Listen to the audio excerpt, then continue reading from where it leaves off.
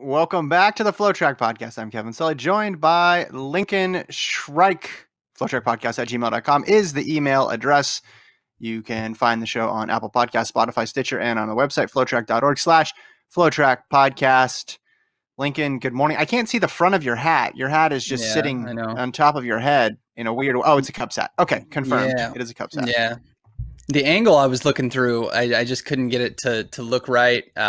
Anytime I wear a hat, I know people mostly are probably listening to this on their podcast apps, which so this segment will not be very entertaining. But anytime I wear a hat, it's a good signal that I woke up with some significant bedhead. So it's not just because I'm excited about baseball. Really, the only hats I own are related to Chicago sports. So it's just a pragmatic, practical decision, not necessarily because I'm really excited about baseball or anything like that. Is anybody excited about baseball? Yeah, just like anything, I mean, there's always going to be skepticism about can they have a season in the midst of a pandemic, but is anyone excited about it? It's going to be different. I mean, it's better than it was a month ago when it didn't seem like billionaires were willing to part with, $25 million or whatever it was between 30 people. But I don't know. There's so much going on that it's hard to even focus with things. And I guess I'm modestly excited for it, but I'm also about to, my wife's about to have a baby. So how much of the 60 game season am I actually going to be able to watch? I don't really know. Well, you always sweated over game 131 as a Cubs fan. So, typically, yeah. The whole season is, I mean, it's actually been a little bit of a relief. I mean, I treat every game as if has a level of importance. So I'm kind of a crazy baseball fan in that sense. So maybe with it being, whatever it is, 60% shorter of a season, there's a chance that I'll be even more intense. But I don't know. It's been to say the least, it's been a weird year. So there's a chance baseball kind of goes out, and I don't really care about it this year. Have they thought about going the college football model, just 12 games, and you don't play everybody for baseball, and then go right to the playoffs? I didn't know that was happening. I don't know. I don't know how it's all going to work out. I don't know. Yesterday, you go from 60 games down to 12 games. It's the next logical step if you're going to cut games. It's like, man, the Cubs better beat the Cardinals because this is one of 12 games they have this year. Right. I follow a number of Cubs reporters, and yesterday there was a minor issue that is obviously very important during a pandemic and when they're trying to keep infections low, but two first basemen accidentally shared they passed a glove back and forth without the glove being sanitized. So it was like a minor controversy. It's just like little issues like this in a weird time where you read this, and any other time you'd be like, what is going on? But in the pandemic, it can be a serious issue. We do have track, and the inspiration games are today. So by the time you listen to this, the inspiration games are over. So we're going to recap that tomorrow, or should I say Gordon and Lincoln are going to recap that tomorrow with their usual chemistry that you can just feel through your headphones or AirPods. But I want to talk about what's going to happen on Friday, which is another Bowerman meet. And it's going to be good. It looks like it's going to be good again. We have, as expected, Schweizer and Houlihan running a 5,000. And on the men's side of things, Ahmed and Lopez Lomong, who ran the 1,500 last time, they will be running a 5,000 as well. Don't know the other events. I don't know if there are any other events. I'm not sure how it's going to work, but just based on how they did things last time, you assume it's all going to be set up in a way that there will be official times and people will be running fast. What are you most looking forward to seeing Bowerman meet part 2? I'm going to be fascinated on the men's side to see how fast Ahmed can go. I think he's done a lot of the pacing work for this group. Famously, he paced the 12:58 2:13 flat races last year in September before getting a bronze medal. He's got a 12:58 PR. I have to think he can go faster than that. I really expect somebody to run 12:55. Lopez ran 13 flat last year, and I don't think that was a perfect race for him. Anytime you win USAs, you assume somebody can run about that. I mean, he beat Chelimo. Chelimo's run 12:57. So I think that they're gonna not scare the American record at 12:51 or anything, or 12. What is the American record? 53 or 51? I want to say 53, but okay, you caught me. They're not gonna. Didn't have that many notes. Obviously, that would have that. Yeah, that's fine.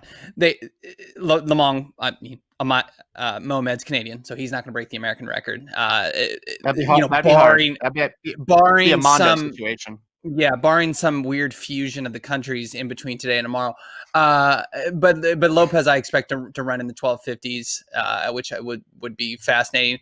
The women's side, though, is the big story, right? Because it's going to be the American record holder right now, Shelby Houlihan, trying to break her record while also playing a little defense against her teammate, making sure Karissa Schweizer doesn't one-up her like she did in Boston.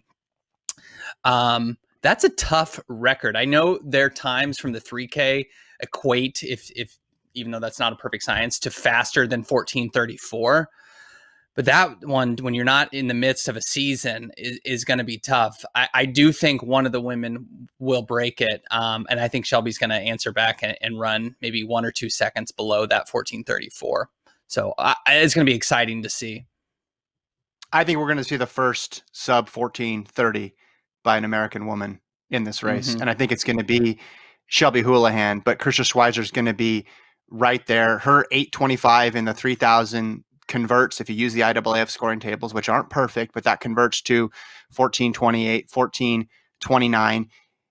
We know they're in shape. All their teammates are in shape. They just ran a 4:02 1500 by themselves. And you have no shortage of pacers here. You just had Courtney Frerichs run 14:50. You had Elise Cranny run 14:48. They have all sorts of people that can make sure they can go through 4,000 meters on American record pace. And then they have each other to run with over that last K. And I've been hearing rumors that Shelby is just in ridiculous shape. Now, you might ask yourself, when has Shelby Houlihan not been in ridiculous shape? And I would say, touche, you probably are correct. She's probably perpetually in insane shape for the last couple of years. But when she ran the 14:34, that was 2018 Shelby Houlihan. I think 2020 Shelby Houlihan is even better. I think her record is gone. I think Schweizer is going to break it as well. I like Houlihan for the win, but I think she's going to go under 14:30. A little bit of a milestone that we're going to see on Friday night in Portland. What was this? What does this say about Schweizer if she manages to beat Houlihan again? I know 5,000 is her distance, but you could argue it's also Shelby's distance because she basically owns, can claim to be elite in any distance from 1,500 to 5K. We've established that Schweizer is somebody who can maybe make some noise at an international final. But this would be even more significant, obviously, than her American record indoors if she can beat Shelby Houlihan, beat her record, and get under. I mean, even if she breaks it by a tick, it's significant. But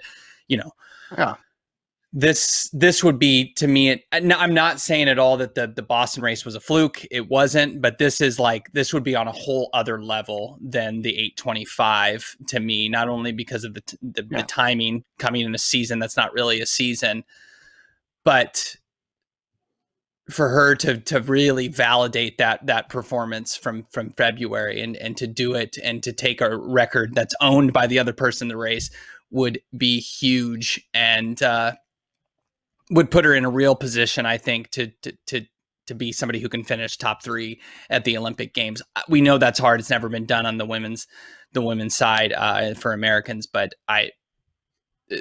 this is another chance for her to make a real big statement. And I don't know. I'm going to be fascinated if Houlihan comes out and just all blood, sweat, and tears to make sure she does not lose to Schweizer again. I know they're friendly, but you're going to see a serious game face on the start line, like Shelby Houlihan's running an Olympic final, I think, to make sure Schweizer doesn't one up her again. Yeah, and I think it's more significant. You're right, than indoors. Number one, it's outdoors, and number two, right. It's 5,000. It's a championship distance. So I think both those things combined. Forget the fact that we're in the midst of a canceled season or a stalled out season. Put that aside, you're still getting two of the top, if not the top two women's 5,000 meter runners in the country, certainly two of the top three. And they happen to be in the same spot, in the same race, with a perfectly set up paced race.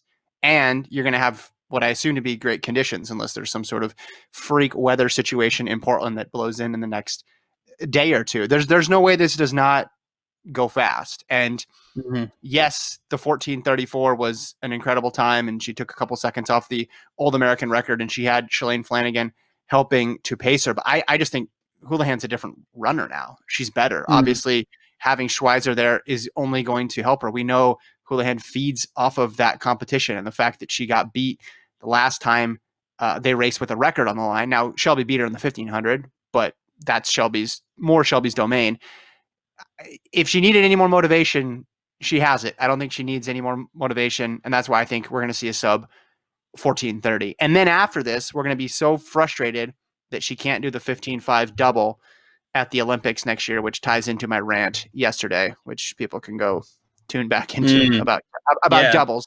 Don't want to get into that again, but I think we're just going to Schweizer's going to continue her ascent as a top 5 threat.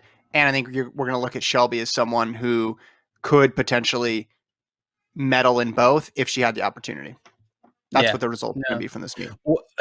What obstacles do you think are in the way of them going under this time? I mean, would it just be conditions? I mean, you seem pretty sure that they're going to get under this. And, Schweizer ran the 14:45 last year when she was on the come up, still on the come up, and not the athlete even now 8 months later that we think she is, or that we know she is. So, but do you see any? Well, I guess the clearer question is, what chance do you give them to break this record? At least one of them. I mean, I think it's going to happen, and so I would put nothing's 100%. It's an American record for the reason, but I would put it above 50%, right? I would put it closer to 75%, and I would put a tick over 50 that they're going to go under 14:30, or at least one of them is going to go under 14:30. You look at the race in Belgium when she ran 14:34, and you look at what this race is going to be. How different are they, really? That was in a non-championship year. They were overseas, but it was just a time trial setup. This is also a time trial setup as well, but there's been much, I'm guessing, more ability to plan and mold this and craft this attempt, because it's been the only focus of the year. Right. She's 2 years better from what she's done before.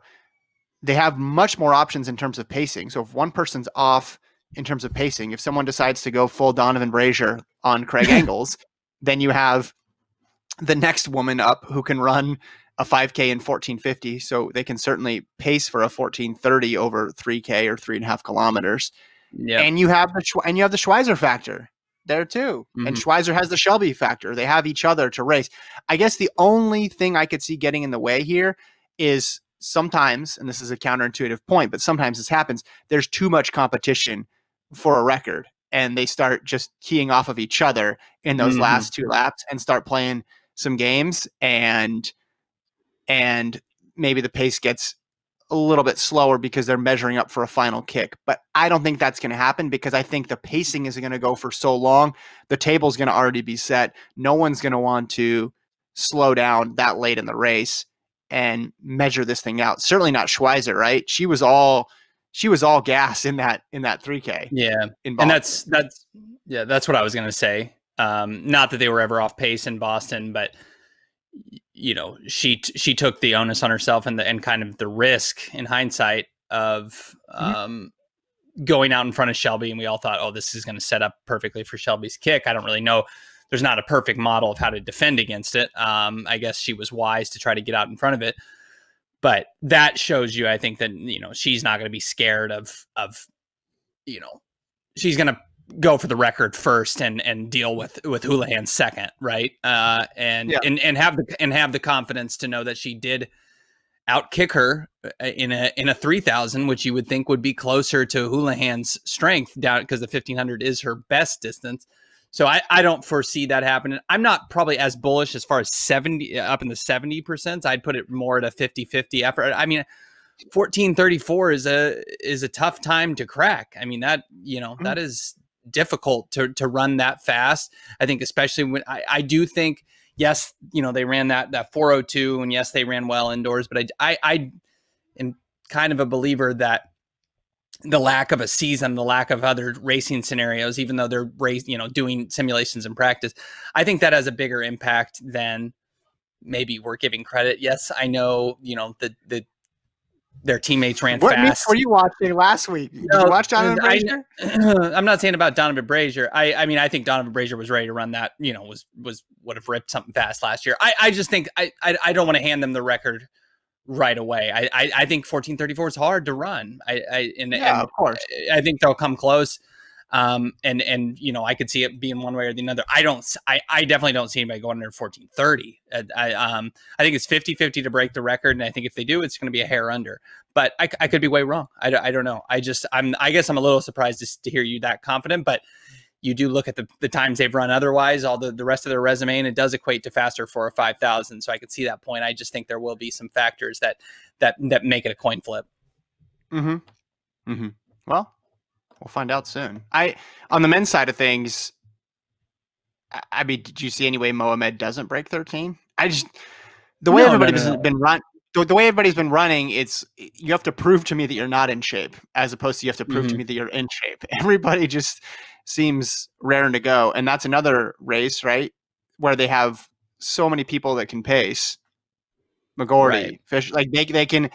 All those guys can run 13-minute pace for 4 kilometers. Woody Kincaid, I don't know who's running it and who's pacing it, but I think that's something that you really need to factor in here, is just the amount of control that they have, the lack of thinking that all these people who are trying to run fast can put in this, whether it's Schweizer, whether it's Houlihan, whether it's Lomong or Ahmed. They really can just completely turn their brain off and run this race because they have their teammates out there that they trust to take them around to a fast time. I mean, maybe even Evan Jager's going to pace. I'm not sure, but they have just so many people who could set this up for a sub 13-minute run. Yeah.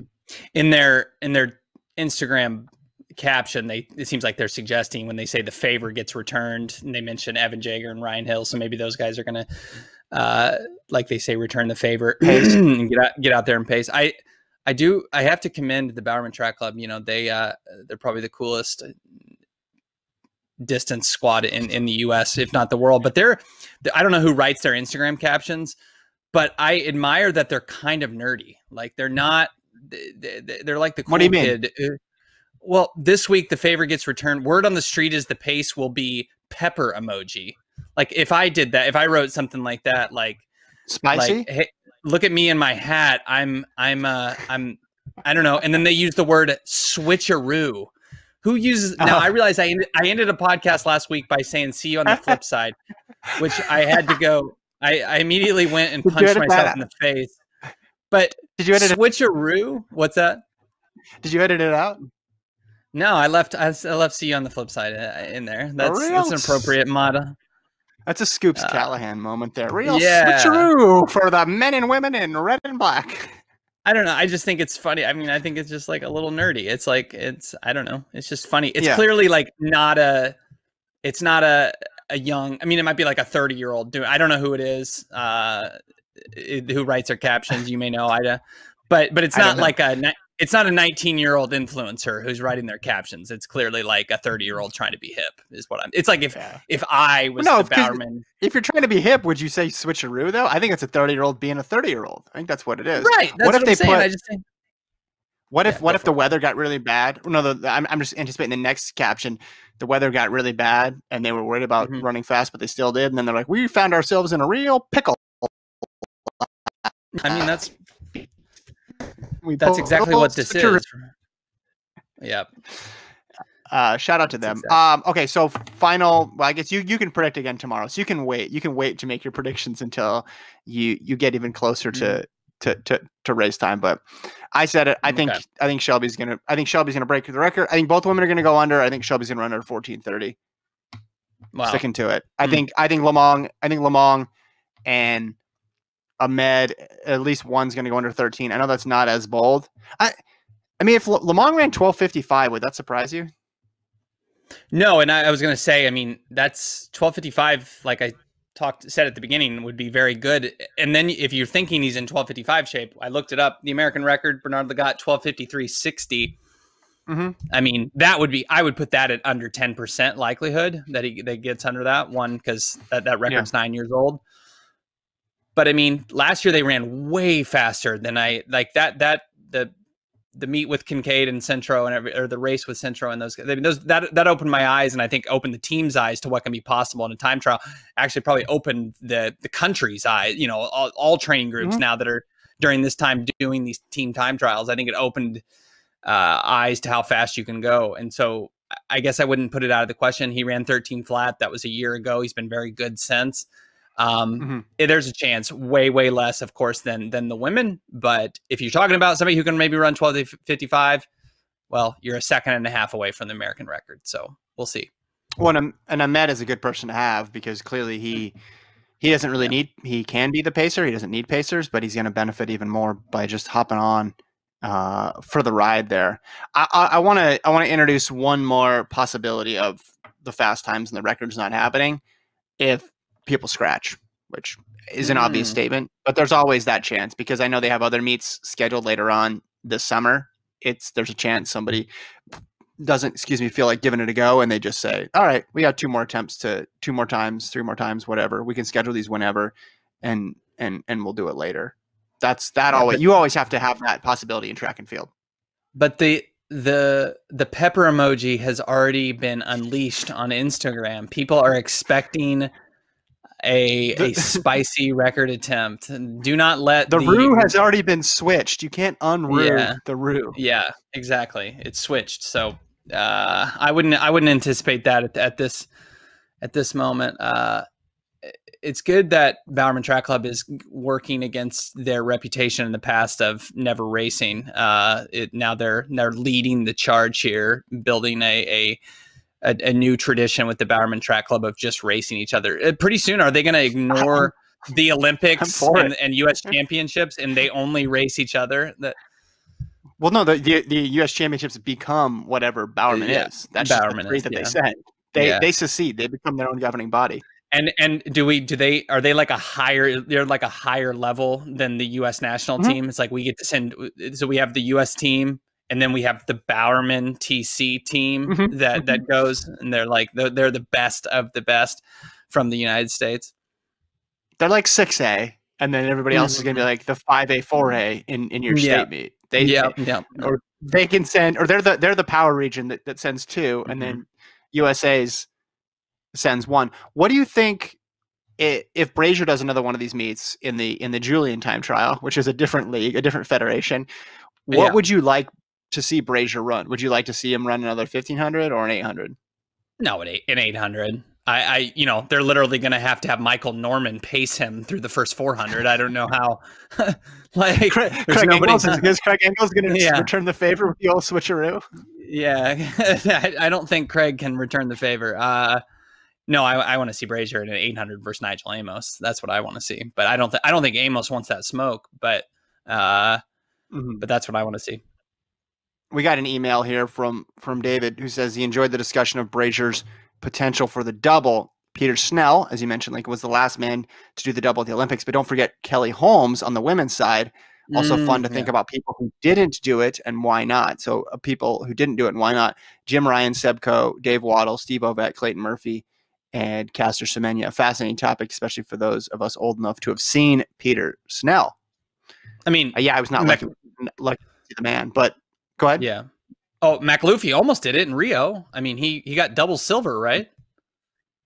Well, and Semenya goes in 2017, wins the 8 after she had gotten 1500 meter bronze. Now, she wasn't that close to Faith Kipyegon, and Faith Kipyegon just a superior 1500 meter runner. In the U.S., the most famous one recently for at the U.S. trials was Clayton Murphy, which I like that he went for it. I know it didn't work out, but I like that he went for it.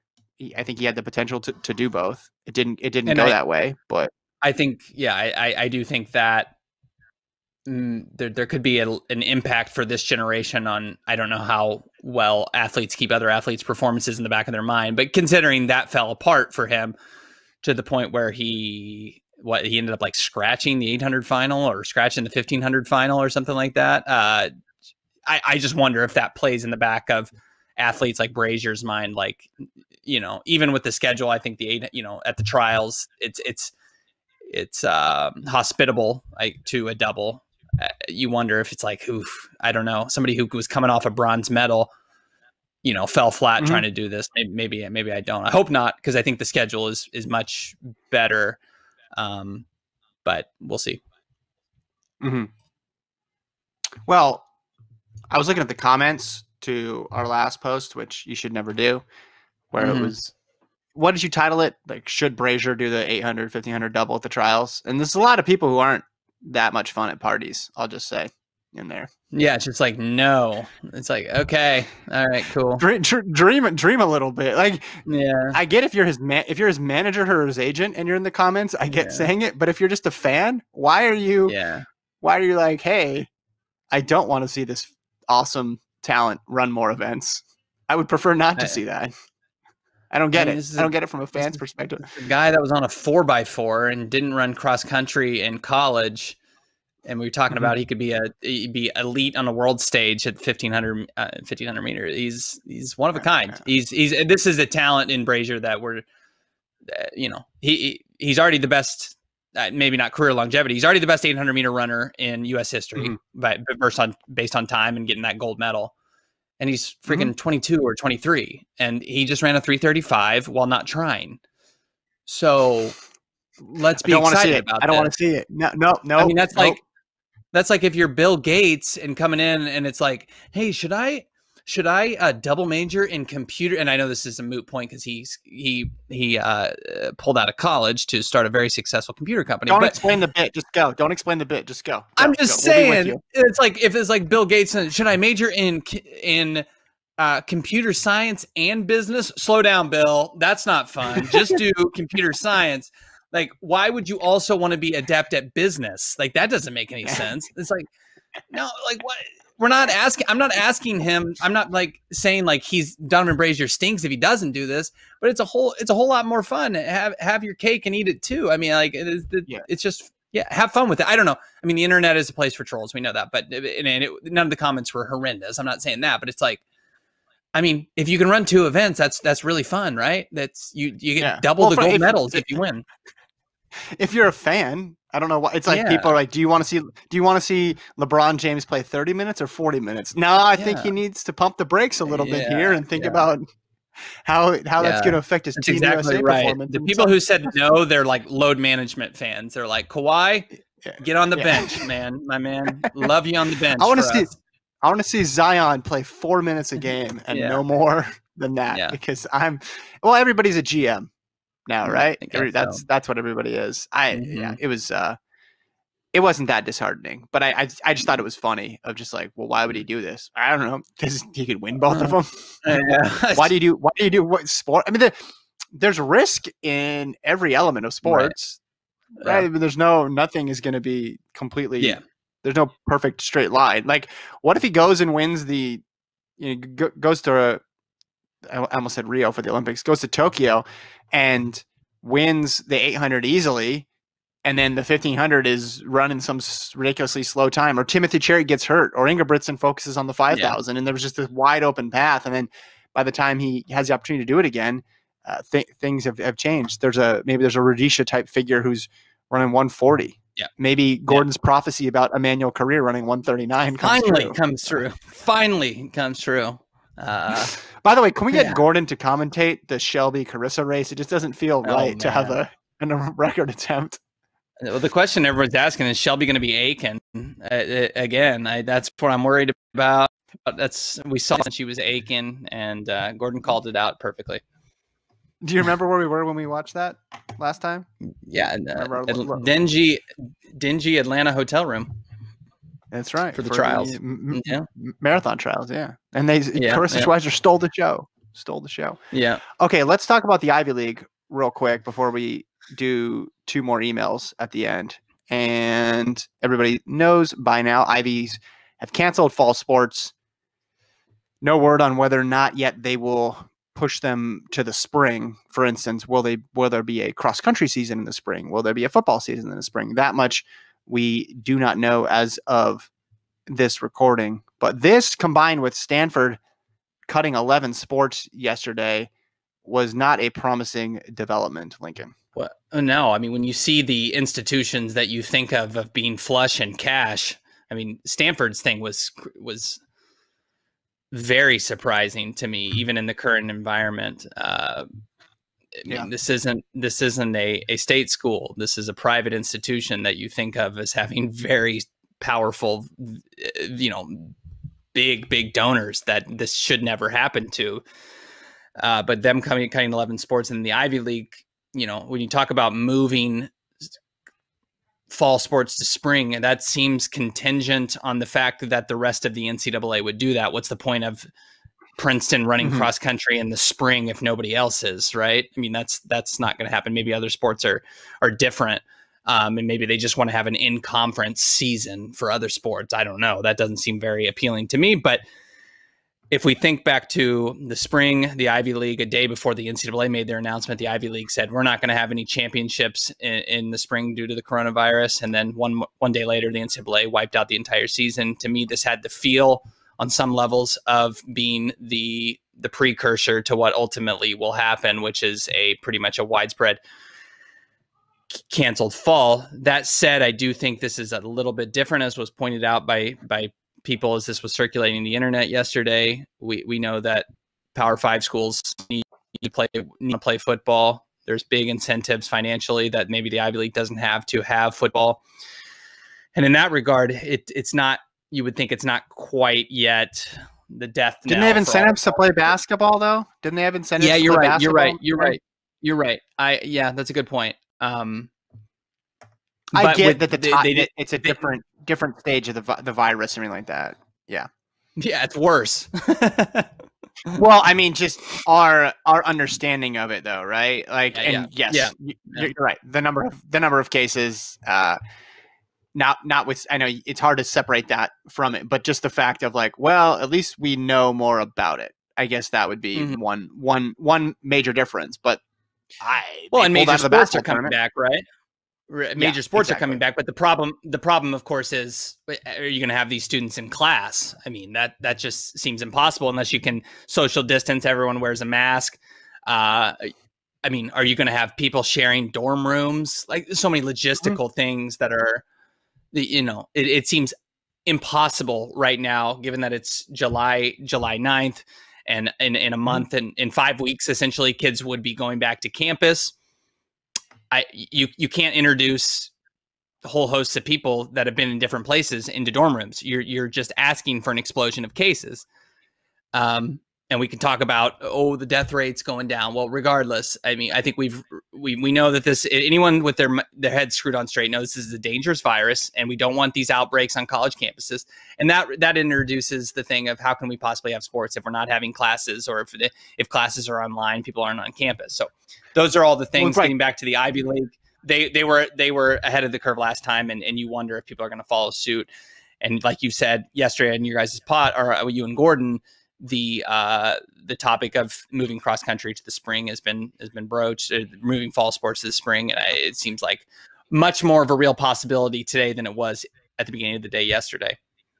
Well, because they could still do it within this academic year. If you're talking about keeping money in football, you could that's still feasible. So if the choice is this or no football, or you start the season and then you have to cancel it midway through, that gets trickier. I think that the struggle and the challenge has always been no sports without campuses open, right? That's what the NCAA has said from the get-go. Those two things were going to work together in tandem. And it seems, of course, like it's going to be an enormous challenge to open up these campuses. And you've seen different universities have different policies about how open they will be to try to get around it. But you also get the feeling of who was going to be the first one to do it. And now it's the Ivy League. Okay, people would say, based on what happened in the spring, that wasn't a surprising development. But I think once we get a second conference, or when we get a second conference, then we're going to see even more momentum for this, because right.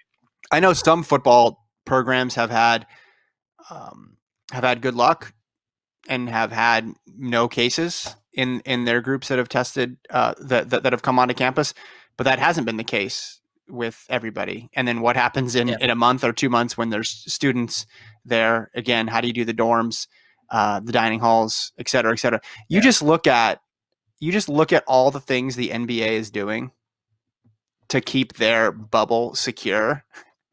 Right. And if that's the standard for what you have to do, that's impossible to meet.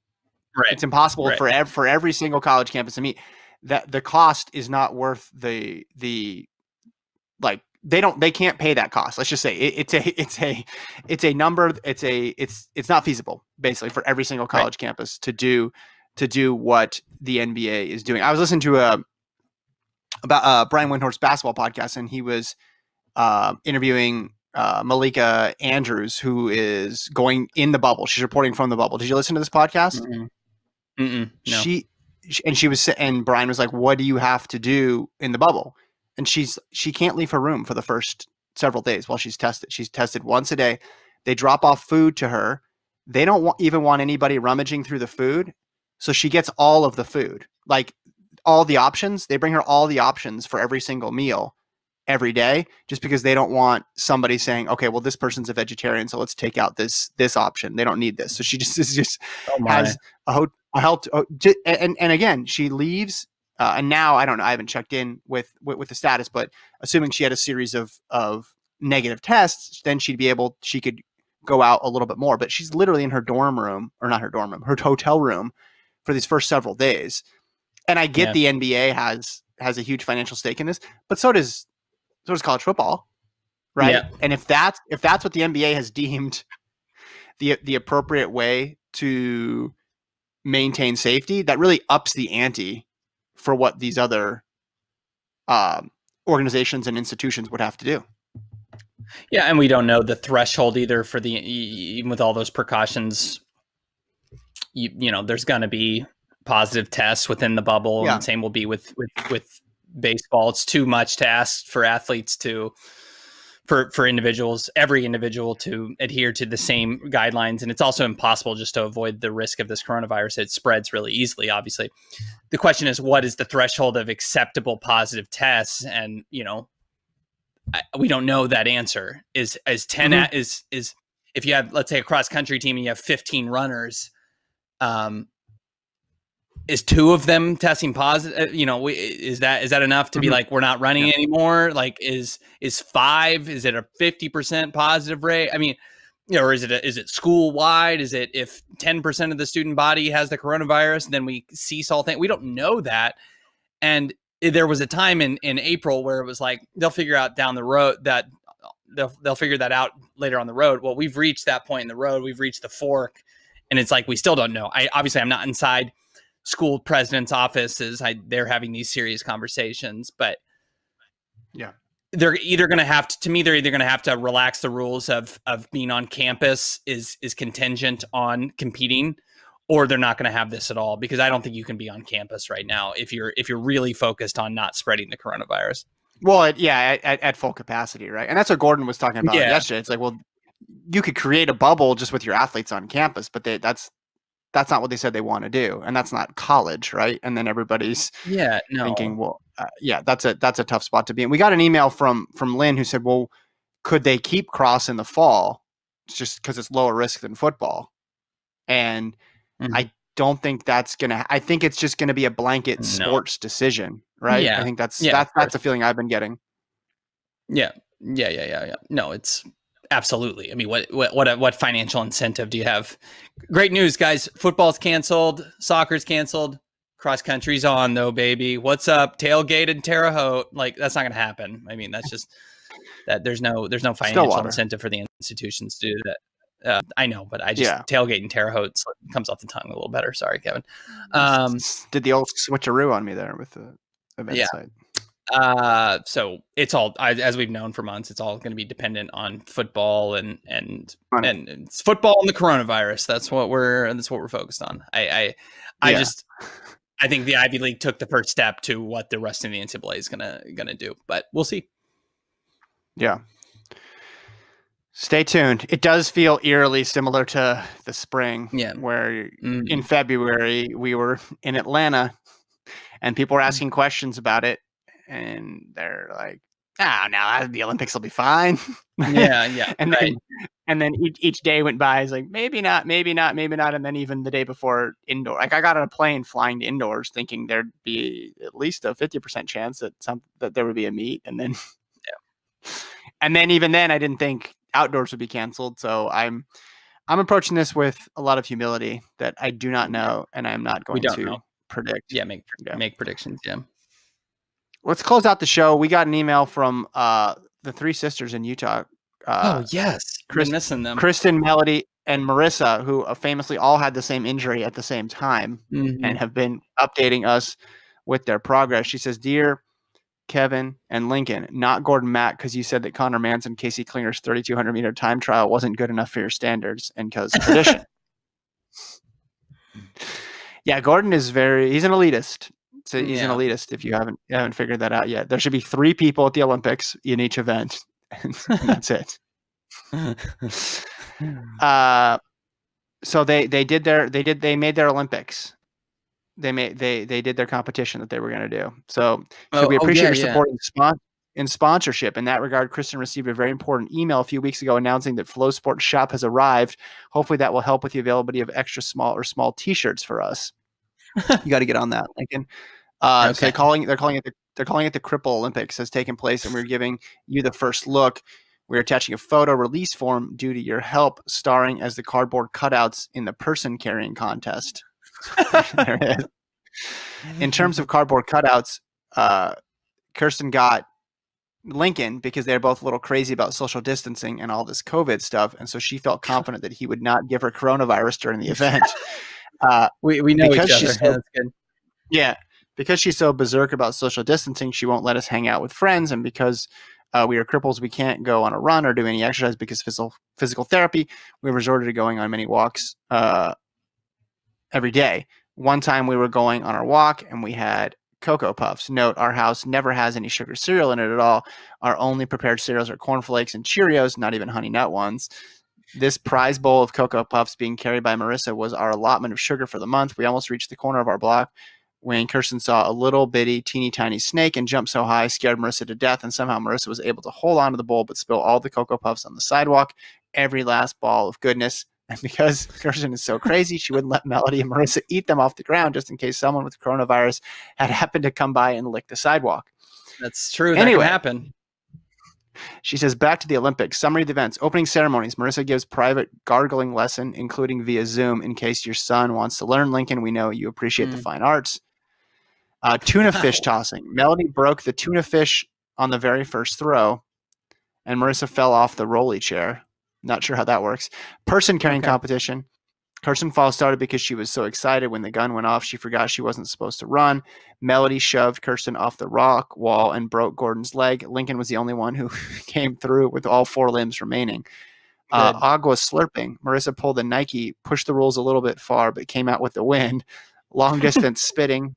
Goodness, watch the footage, laugh really hard at Kristen. Equestrian with archery. While writing this email, Marissa is still bitter at missing the stinking target twice, which allowed Kristen to get the gold. Extreme bobbing for apples. Kristen was first to go. And if you want to see someone transfer a gallon of water from a bucket onto the ground using only her mouth, watch Kristen's. If you want to see someone look like death, watch Melody's. Marissa looked better than normal. Rubber duck bathtub race. Melody suffocated 2 of the contestants and pulled away with the win. Water bottle flipping. Again, goodness, watch the footage. Laugh really hard at Kristen. Origami boat floating. Marissa passed kindergarten in 2010, and her coloring skills come through strong. Ice cube melting. Kristen didn't know she was cheating by swallowing some ice until after the competition was over because Melody and Marissa felt so bad for her, they allowed her to keep the gold. And then the closing ceremonies, Melody almost got a concussion and felt like crap. Haha, get it. That gold toilet seat was heavy. Marissa's silver toilet seat almost fell off her head, and Kristen was just happy to be on the podium. Overall, our Olympics turned out very fine, and we hope you enjoy. And they sent the YouTube link here, Lincoln, so you can relive 37 minutes. 37 minutes. Oh, man. All that action condensed to 37 minutes. So pretty exciting here. And again, features the cardboard cutout of listen. Go ahead. People were excited when we had Christian Coleman on the show. I mean, that was real hard news, but I think this is all, heading towards our most famous guest, which would be the three sisters from Utah coming on and discussing one, how they must listen so much. I mean, it's shocking to have that level of fandom. I don't think any of my ideas, maybe they don't like me specifically, but any of my ideas about track and field are that revelatory, but it's great to have them as listeners. I may check out some of this YouTube footage of the three sisters and their Olympic games. This is exciting. I'm interested to see if there's really a cardboard cutout of myself. I'm quite interested to check that out. I don't want to give any spoilers. Just you got to tune in. You have 37 minutes available. Do it in between breaks of the inspiration games. That's true. You'll be able to fit it in. That's true. Second screen experience. How about that? That's exactly right. You're right. I've set my afternoon now. Noah Lyles and the three sisters from Utah. I'm ready to go. Awesome. All right. Well, we'll leave it there. FloTrack podcast at gmail.com. You can write in. Actually, they have a note here on what I should say at the end. Let's see. Oh, God. When you give your email address and say email us with your questions and comments, you should add email us with your question, comments, and embarrassing stories. So there you go. Okay. That's a good idea. Ta-da. Yeah. FloTrack podcast at gmail.com. Yeah. Maybe embarrassing running stories from during the pandemic or pre-pandemic or any time in your life. Gordon and Lincoln will be back tomorrow to recap the inspiration games. Spoiler alert, Gordon was not impressed. Not impressed with the inspiration games. The lineup of the meet? No, I'm just saying tomorrow he's not going to be impressed. Whatever happens today, I'm predicting. Yeah, I'm calling my shots on this episode, Lincoln. I'm calling my shots. Shelby Houlihan 14:28. Gordon Mack not impressed. Yeah, no. Is that fast though? Is that good? Yeah, Gordon. He ran 19.2 by himself. But how good is that? Yeah. Is that fast? All right. Just think. All right. Thanks to Lon for producing. Thank you to Lincoln for co-hosting. Thanks everybody for writing in. We'll talk to you guys next time.